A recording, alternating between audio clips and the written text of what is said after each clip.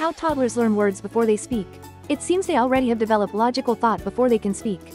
In a study involving 94 monolingual and bilingual toddlers, aged 19 months, researchers observed how these young children learn new words.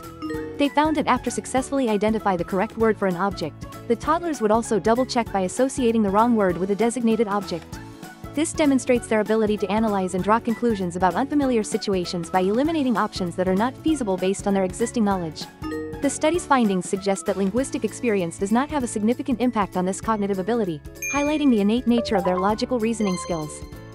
Do you show bad example to help your baby's learning?